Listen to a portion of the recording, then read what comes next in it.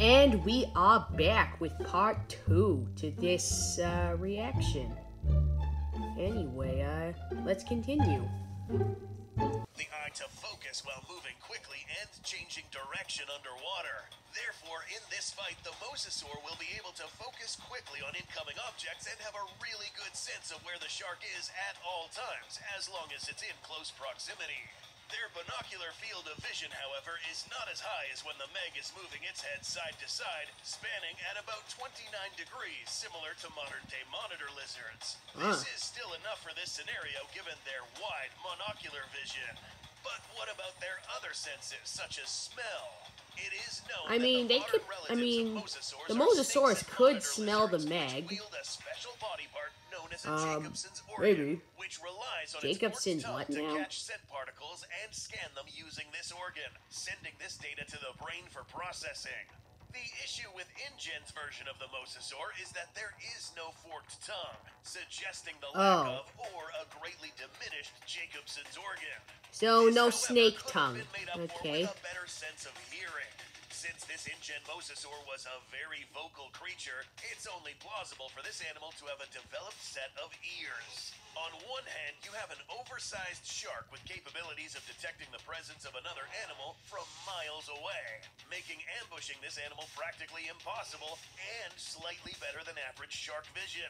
So, the MEG wins this one, right? Able combatant in close range. Both abilities are important for this matchup, but because the MEG senses set it up better for an ambush against the Mosa, Hey, the MEG takes the let's edge go. in this category. Number 7, Intelligence. Okay, this one's a bit tricky, but I think the Mosasaurus is this one. Much evidence to suggest that the real-life MEG may have been just as intelligent as the MEG seen in the film.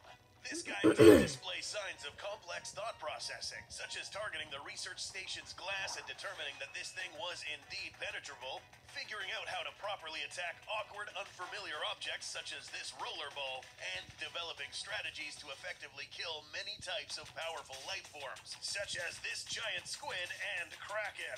In the latest installment, we witnessed this MEG Hai-Chi, who managed to recognize pulses, associating them with commands. The real-life megalodon, as well as modern-day sharks, are believed to have a fairly large brain-to-body ratio as well. Okay, this one actually is now tricky. It's a bit tricky. Because the MEG is pretty smart, and the Mosasaurus is also pretty smart. Evidence of this animal's problem-high levels of discernment can be found in a rare fossil found in North Carolina, indicating that when targeting other carnivores, Megalodon was knowingly attacking the head of the opposing animal in an attempt to The MEG goes for the head. Well, that's the thing Thor couldn't do to Thanos.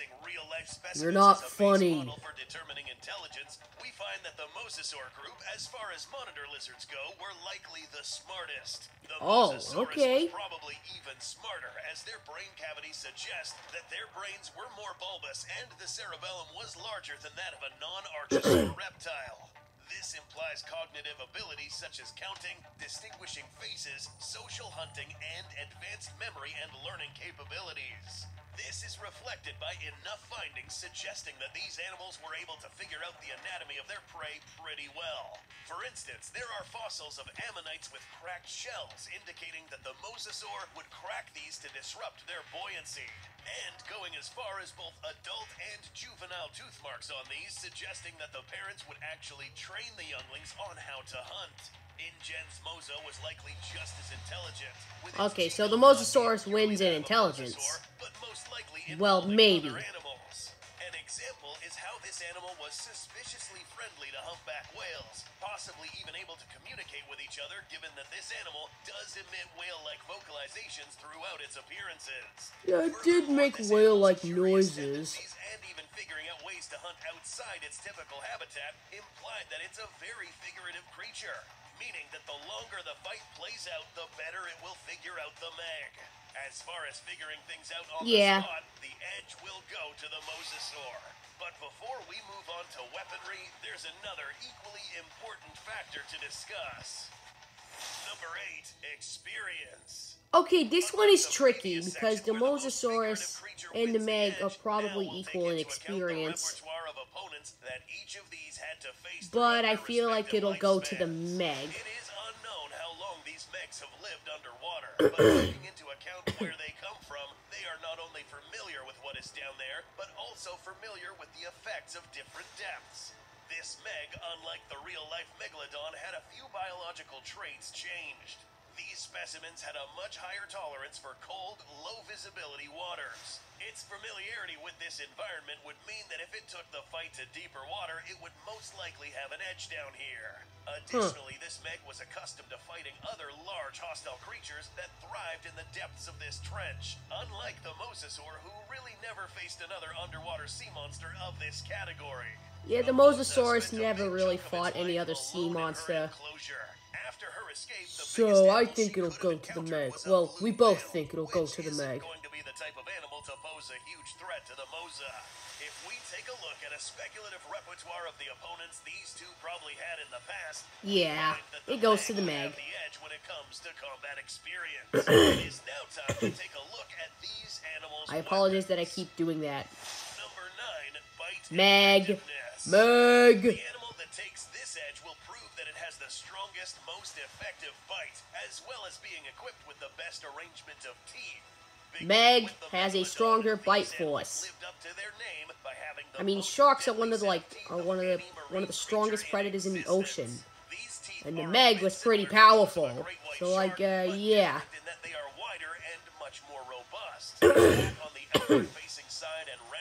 So much mucus in my throat.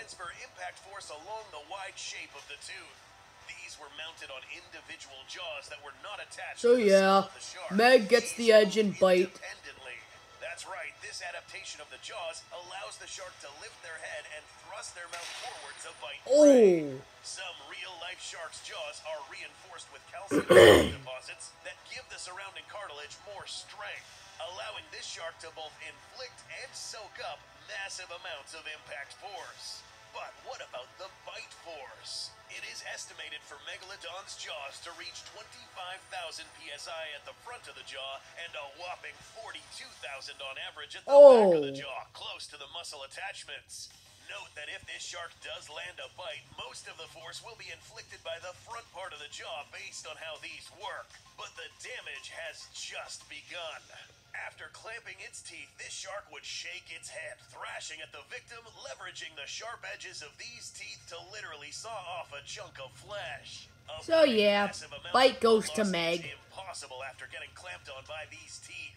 After all, this was the animal notorious for rushing whales down and biting their tails clean off.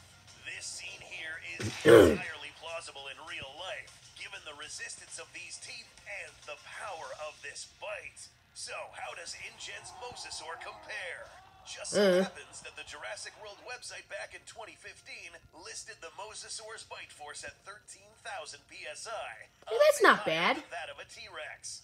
However, PSI is admittedly a somewhat shaky metric to use since it really relies on a specific amount of surface area of effect as much as it does on actual force. An animal with a specific amount of teeth would have a much higher PSI than an animal that has more teeth making contact on a certain object, distributing the same force on more pressure points. Therefore, it's possible that the bite force of this Mosasaur would have fluctuated as its teeth arrangements changed as well, or depending on the type of target it would bite on. Mosasaur teeth come in different varieties, but can be described as conical. I don't really know what to say. I'm just focused. I'm just focused on the video. Me too. I don't even know what to say.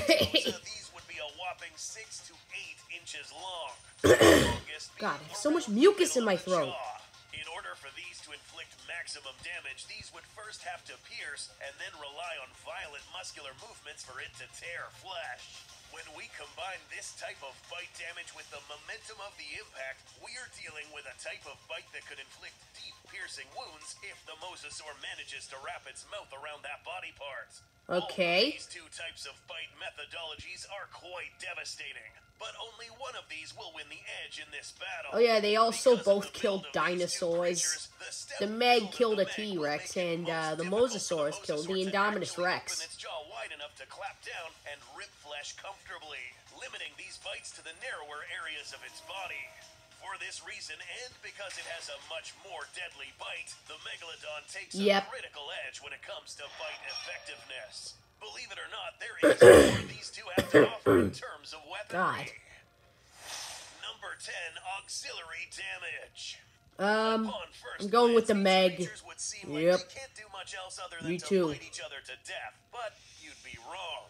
Both of these creatures, as well as other marine animals, have been seen countless times to deploy another attack methodology, ramming. That's right, both of these animals are capable of Orcas are just mean. To maximum effect. But who does this better?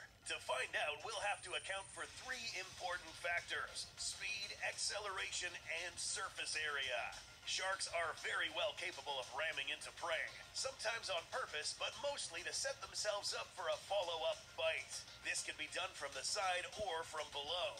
As sharks age, their cartilage can also harden, approaching a density similar to that of bone, making this lightweight and strong material perfect for this sort of attack. Their nose, however, is pretty wide, meaning that any force, thanks to their superior swimming speed, will be mitigated because it will be spread along a wider surface area. This MEG can accelerate faster than your average shark, however, so this guy will have a higher ramming force than a real-life megalodon.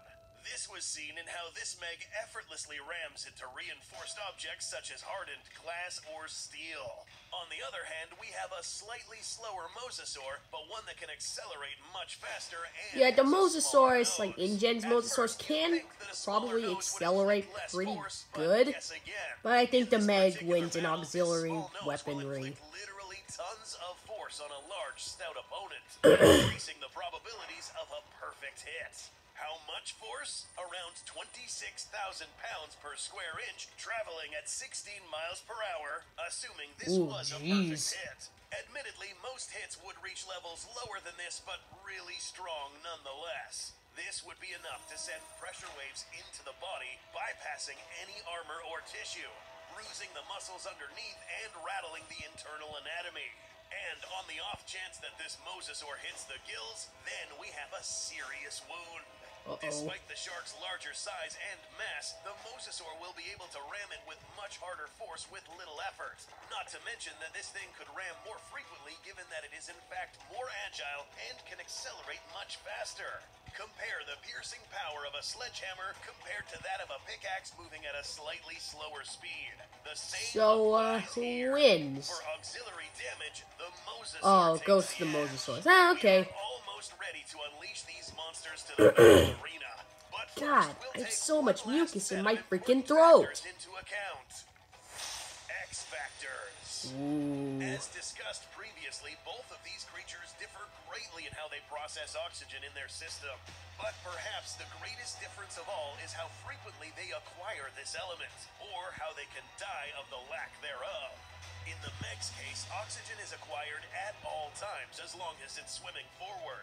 Any force that will prevent it from doing so for prolonged periods of time, or if it allows repeated damage to the gills, will cause this shark to drown. As this battle plays out, the MEG will run the risk of the Mosasaur finding this out. So, the quicker this battle ends, the better. The Mosasaur does not have the ability to extract oxygen from the water seriously, I don't even know what to say. Me neither. We're just so focused. We're just focused. Losing enough limbs to prevent it from swimming upwards, or worse, being ambushed from below with an impact. Yeah, also I think real MEGs will like attack from below. For these two creatures. Let's now enter the simulation platform. Ooh.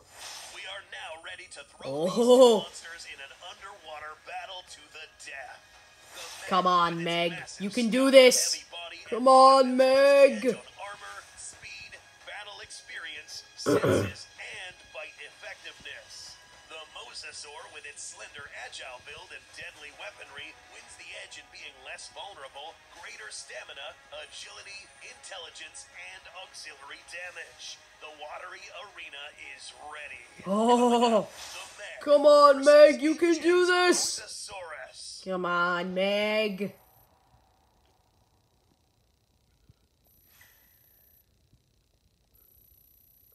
Okay, just get to the fight already. Yeah, there's the MEG.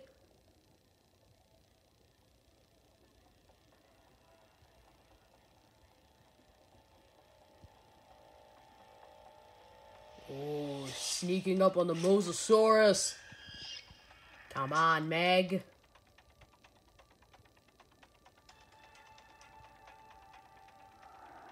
Oh, it's getting its teeth ready. Up, the Mosasaurus sees it.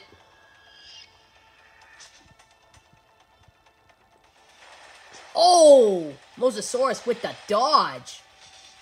Not bad. Come on, Meg. You can do this. Oh, no! Come on, Meg. You can survive this. Come on. Come on, Meg. Meg!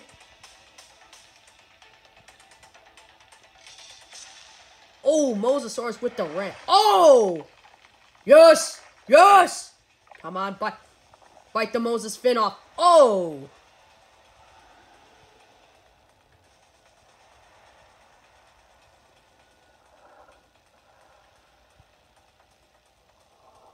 What? Are they going into deeper water?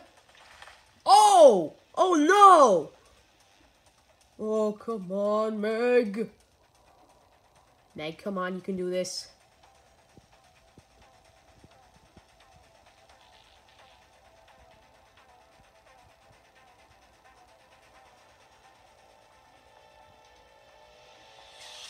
Oh, yeah! Let's go, Meg! Oh. Oh, they're gonna ram each other. Yes! Yes, Meg! Yes! Yes!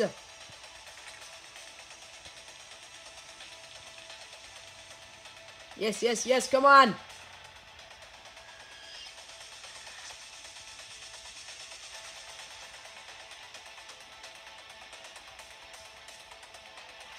Yes! Yes! And the winner is the Meg. Alright.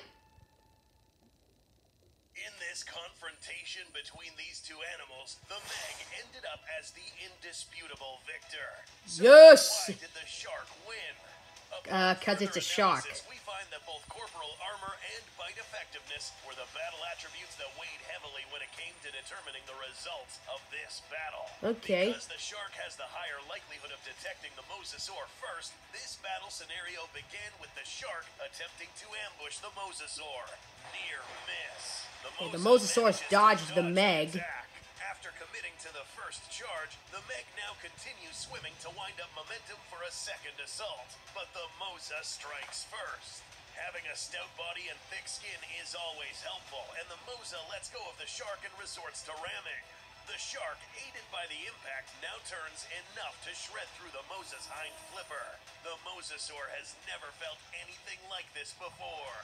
Panicking, she swims away, but now picks up on a weakness. The Meg now initiates a tactical retreat, but the Mosasaur is not finished. Yeah, and then the Knowing that Mosasaurus these are a like weak bites spot, the gills. Mosa reaches for the gills, but the shark's increasing speed only limits the damage inflicted by the Mosa. We are now in deep water, a dark place where the shark takes full advantage. Injured but not defeated, the Mosasaur now knows where this shark is, and both find themselves committed to a frontal attack. The hardened head of the Meg proves too hard to bite through. Panicked and tired, the Mosasaur swims rapidly away from the Meg to reach the surface. In doing so, it gives the shark enough time to wind up the last attack. There's no Yeah, then the Meg from this one wins. now. Yay. Taking form as a combination of a hellish amount of saw-like teeth and a heavy body carried forth by high speeds, this shark managed to land a blow to the side of the Mosa. This provides little to no resistance to this sort of attack. The Meg manages to crunch through the bottom ribs into the soft belly, spilling everything out. The Mosa met its end at the jaws of this megalodon. But regardless of the outcome, there is no doubt that had these two swam our oceans, we'd be witnessing one of the most epic ocean battles in history. Okay. Special thanks to our team of researchers, animators, Is that the end of the video? Oh my god, finally, yes! If you want to see more of these fights and look at some Can't wait for behind-the-scenes, some more please Monster consider becoming Face-Off a member of the videos. channel, buy merch, or simply hitting that subscribe watching, and we'll see you in the next one. This was a long but awesome video.